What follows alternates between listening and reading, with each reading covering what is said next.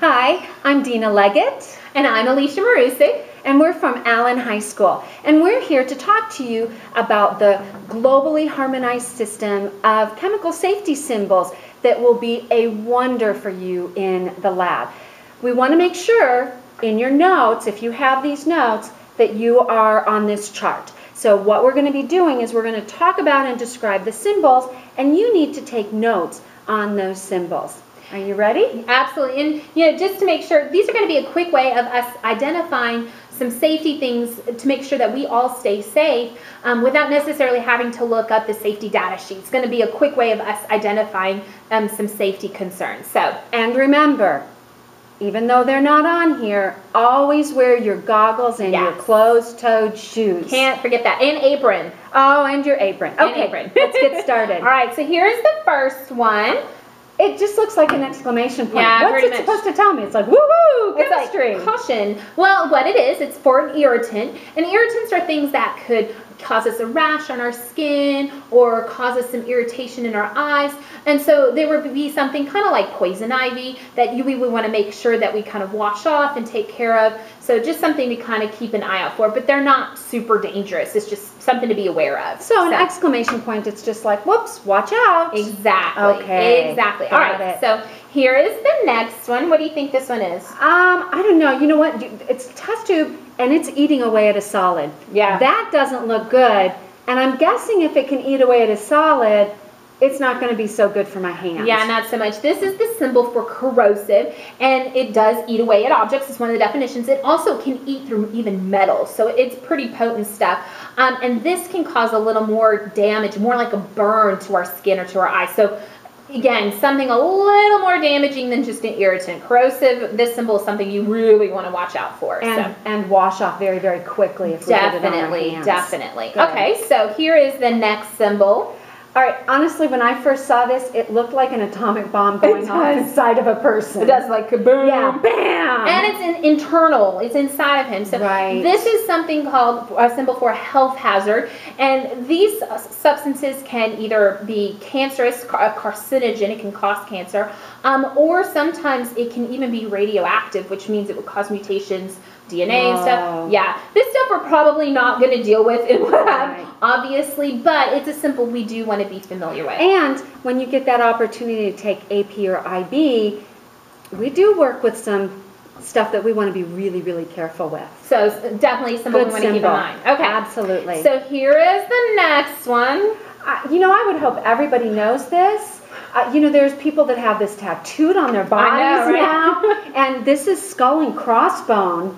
And to me, even as a little girl, I knew that meant poison. Yes, definitely. The official term is toxic, but I would say poisonous is very similar. Toxic just means it is poisonous and it can cause death. So if you did, hopefully not, we're not supposed to eat or drink anything in the lab, but if somebody did ingest this, we would need to call poison control and the nurse and 911 basically to get them taken care of. So and again, that's why we always say wash your hands before you leave, just in case you did have something on your hands. Definitely. You might ingest it that way. All right, so here is the next symbol. Is this time to make s'mores? I know, right? Yeah. Campfire songs. Yeah, definitely. So this looks like just a campfire, honestly. Yeah, it's for flammable. Just means it's easily set on fire. We would want to be very careful with usage of a Bunsen burner around this type of substance. So I would think we would use a hot plate. Definitely. If we saw that symbol versus a Bunsen burner sheet. Yeah, definitely makes sense. All right, here is our next one, which looks very similar. Yeah, but you know, it seems to me there's some sort of cartoon character. If you put a little face on there, and they've got the little flame coming out. I agree. I wish I knew who that was, but it does look like one of those weird, evil cartoon characters. Now, what letter do you kind of see present in here? I see the letter O. I would agree with that. And actually, this is the symbol for something that's called an oxidizer. And what an oxidizer does is it steals electrons away from other substances. And so what that means is it can react in very violent ways. So. Right, and you know, now that I think about it, an oxidizer, that's what happens when we burn things. Yes. So in the presence of oxygen, we're going to get flames. Bingo. Often. Not always, but often. I agree. Got it. That makes sense now. So here's our next one. Oh my gosh, that looks like a ball swinging through the air that crashed and just fell apart. So I can't even think of what that is. Like, what does it kind of look like it's doing like this? It looks like it's exploding. Bingo. And that is what this is. This is for something that's an explosive. Just means it can very easily self-react or, explode if it's, in the right conditions. So we want to make sure we look at the SDS sheet for something like this to make sure we're keeping it under the correct conditions. Yeah. Now, this is something I doubt we would use too much. Definitely. These are the type of things that chemistry teachers want to buy because they're so much fun, but sorry, kiddos, they usually don't let us. Womp womp. I know, very sad. All right, here's the next one. Oh, you know what? This one reminds me of my husband.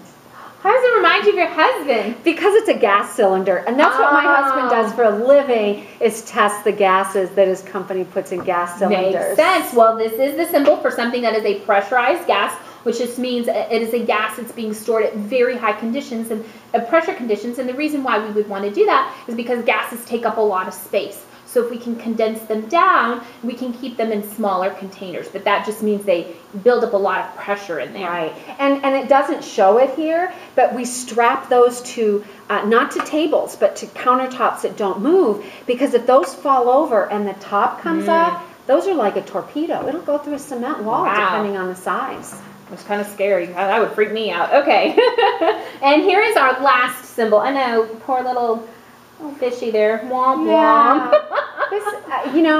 This is a tree without its leaves, which is sad to me because I love fall with beautiful leaves, and clearly a dead fish. Yes. My son got a tuna like this big when we were on vacation. Oh, that's pretty cool. But this one's dead. Although this fish looks like as big as a tree. Yeah.